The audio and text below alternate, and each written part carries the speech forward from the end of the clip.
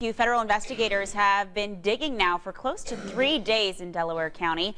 What they're searching for still isn't clear, but neighbors in the area are starting to take notice. And joining us this morning live from Muncie Police Headquarters are Matt McCutcheon, who's been following this story, with more on what people there are saying. Matt, good morning.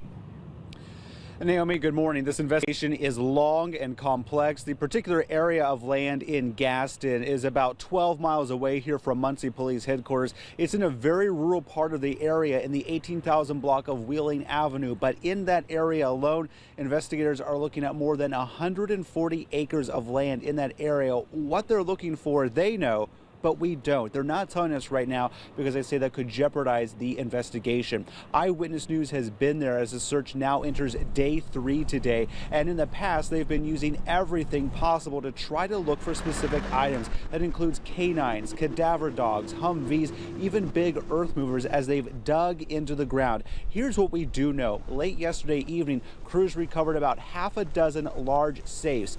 What's inside is also still a mystery. Detectives had those hauled away to be taken into evidence to be thoroughly investigated. Again, what's inside is still a mystery. It is a mystery that has concerned neighbors in that remote area talking and concerned. From what I know, that is, I've seen a lot and I've told what I've known, and it's just real concerning for all citizens around there. And this is something this country doesn't need right now.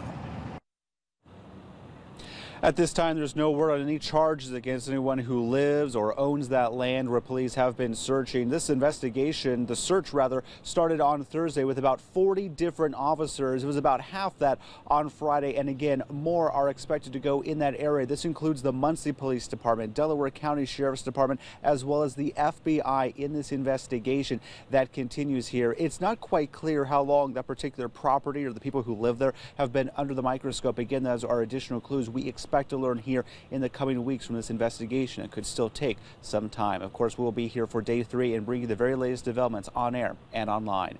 Live in Delaware County, I'm Matt McCutcheon, Channel 13 Eyewitness News. All right, Matt, still a lot of mystery surrounding that. Thank you.